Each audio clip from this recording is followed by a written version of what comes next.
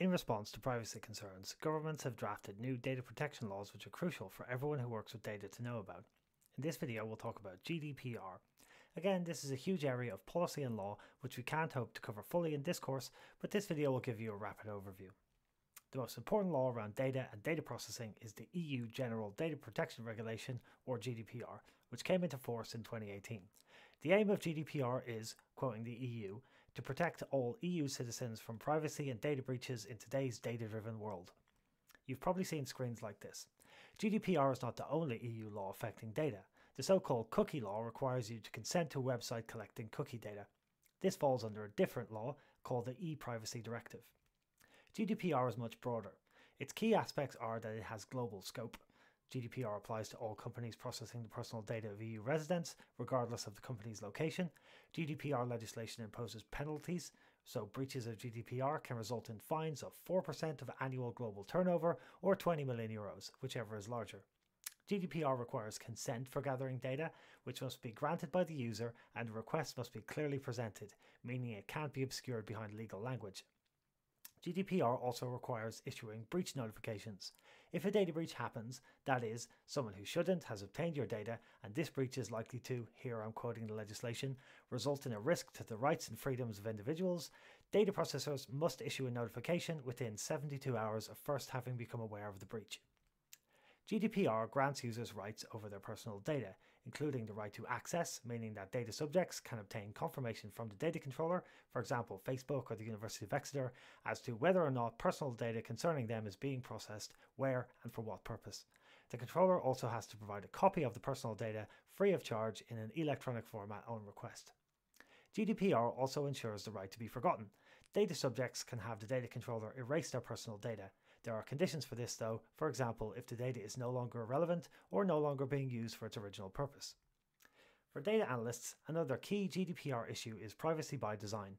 Privacy by design means that data protection is considered from the very beginning of the design of databases and data processing systems. Data protection should not be tacked on as an afterthought. GDPR calls for data controllers, that is, you and your organization, to hold and process only the data absolutely necessary and give analysts access to personal data on a need-to-know basis. This is called data minimization. This means when you design a system, say a customer database, you have to design it on the basis of GDPR legislation. That is, you should be able to delete user records completely, you should be able to pull out user information, everything should be thoroughly encrypted, and users should only be able to see what they need to see. Think about Uber's God's view that we mentioned earlier, and how many of these rules that it violates. Let's look at some simple examples. My company, based in Singapore, sells widgets to customers in Scandinavia. Does GDPR apply to me? The answer here is yes. GDPR applies to all companies operating in the EU, even if they're not located physically in the EU. In this example, say I used a list of my Facebook friends and their friends to map out my social network. Does GDPR apply? If I'm doing it for personal use, then the answer is no, but if I'm doing it for some other purpose, like marketing, then yes. Finally, let's imagine that the University of Exeter is using my student data as part of a study on gender disparity in computer science. Can I stop them? Under GDPR, the provisions for data processing for things like marketing are stricter than for other purposes. So for example, when processing data for statistics and scientific or historical research, like performing an academic study or doing journalism, there may be what's called a legitimate interest. This is a flexible definition that usually applies when data processing has some clear benefit to the public or the subject, there's little risk to their privacy, and the data subject could reasonably expect that their data would be used in this way. So something like statistics on gender disparity in computer science would likely fall in this category. There's also another category where data processing has what's called substantial public interest.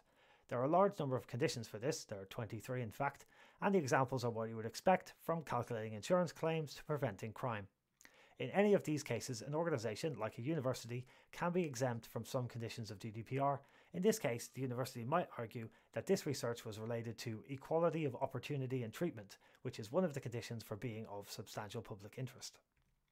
There are other examples like investigative journalism, or as an exercise of official authority, like a police investigation, where if the organization can prove that they have compelling legitimate grounds that override your interests, rights and freedoms, they can process your data over your objections. To summarize, data processing within academic or other public bodies often has more exemptions and somewhat less strict controls.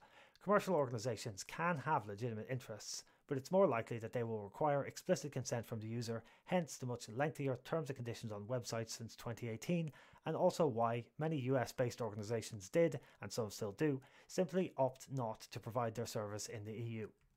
By now, though, most have opted to add terms and conditions to their sites as the initial panic over GDPR has subsided.